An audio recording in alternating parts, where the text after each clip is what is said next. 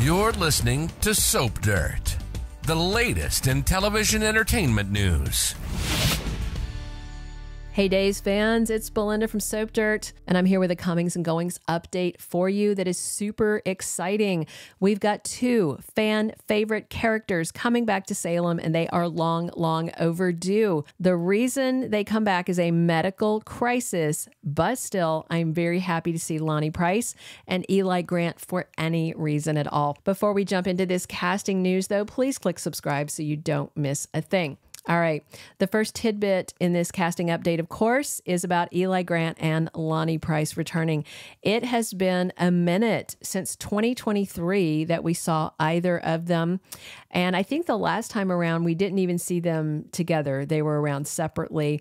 I think Lani was last around maybe mid-July 2023. That was when Abe Carver was the whole missing presumed dead thing, and then Crazy Nurse Whitley, all that. And then in late July, Lani had to go back to prison, and I think Eli was in and out during some of this. And anyway, Lani had gotten a short furlough because of her dad's issues, and then she had to go back to prison. But next week, Lani Price and Eli Grant are together, and they are back in Salem, and she is out of prison.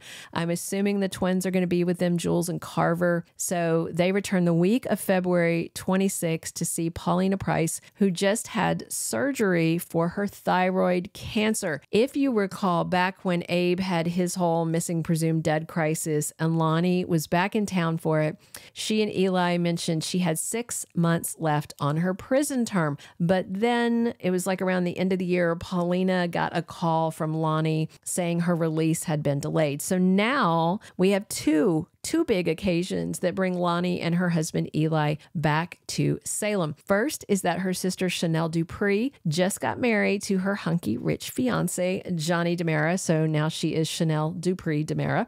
And the second thing is that Paulina has thyroid cancer, of course. She just had surgery to remove a sizable tumor. So far, she can't talk yet because of the incision and the stitches, but then she had some sort of medical crisis in the last moments of a recent episode. She realized something was going on. She gestured for them to get the doctor, so they got Kayla, and we'll find out more later this week. But next week, Lani and Eli are in Salem. In the weekly spoilers, they say Eli and Lani are back on Thursday, February 29th, but there's a couple of pretty credible websites that I usually trust for news that say they are back Monday the 26th. I don't think so. I think those sites are wrong, and maybe they were meaning to say the week of the 26th and just miswrote it.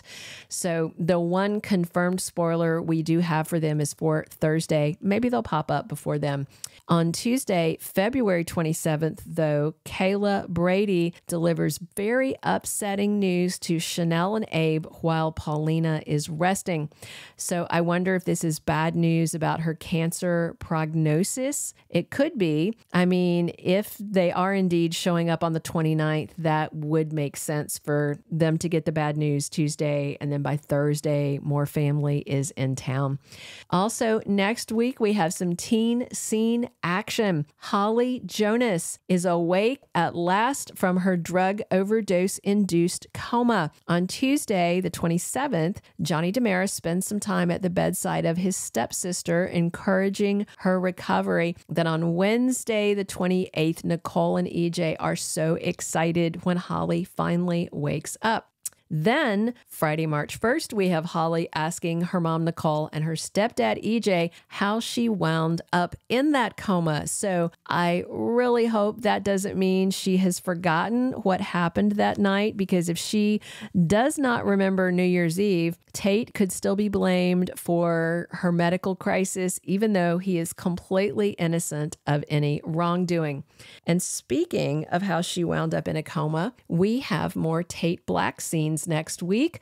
On Wednesday, the 28th, Tate gets FaceTime with his parents, Brady Black and Theresa Donovan, and the spoilers say they try to make amends with him. Maybe those letters he sent have them really worried. And then more of Tate on Friday, March 1st, when he is moved out of the juvie facility into a halfway house. Looks like it's going to be near Salem, far away from that juvenile psych facility where he had been remanded.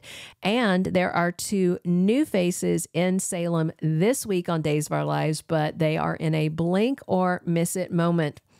So later this week, Julie's back to the burned up Horton house, and we see some flashbacks of Horton family. So the writers at Days came up with some new scenes from way back in the day. So these are flashbacks that are newly created. I don't know exactly how you would word that. Anyway, they're not old episode flashbacks. They are new episodes of the past. There we go.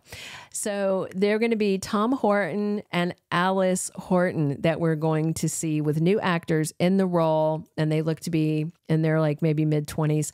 This all comes up when Leo Stark begins asking Julie about the family that came before her, and she tells him about Alice and Tom.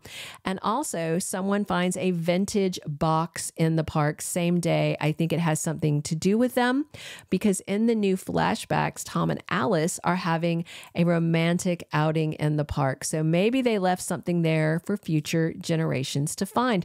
And speaking of Leo, we are still waiting on a return date for Judith Chapman as Leo's crazy mom, Diana Cooper.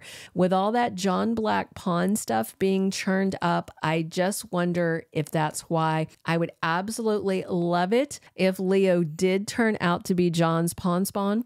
And remember, Diana said she lied about it, but maybe she lied about lying because clearly she's a liar. So time will tell. We're also still waiting on the debut of recast Gabi Hernandez. And Nicole is back on the scene as of last Friday. But in case you didn't know it, she will be gone for good in a few months because Days axed Ari Zucker by not renewing her contract.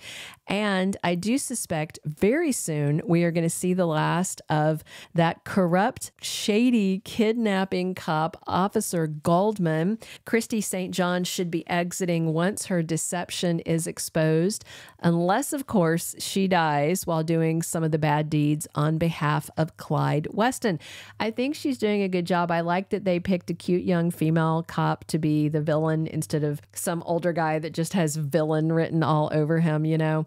But I will definitely not miss bad cop Goldman once she's outed as the criminal's inside girl at the Salem Police Department. All right, that's it. I'm super pumped to have Lani Price and Eli Grant back next week. No word yet on how long they'll stay, but they're back just in time for whatever turn that Paulina Price's health just took. Sounds like bad news. When she came out of surgery, remember, Kayla said it looked good, like they got out all the cancer, but then not long after, she was having issues, and it seems like she is in some kind of imminent and urgent medical crisis. Let's hope it doesn't turn into a life and death situation, and maybe it's just a glitch or a mild surgical complication. We'll see. Drop your comments. Please click subscribe if you haven't, and definitely come back soon because we are here talking Days 7 days a week. And as always, it is Belinda from Soap Dirt. Thank you for being a loyal listener. Follow us wherever you get your podcast, because you don't want to miss the next episode. Soap Dirt is on all the major podcast platforms, including Apple Podcast, Spotify, iHeartRadio, and more.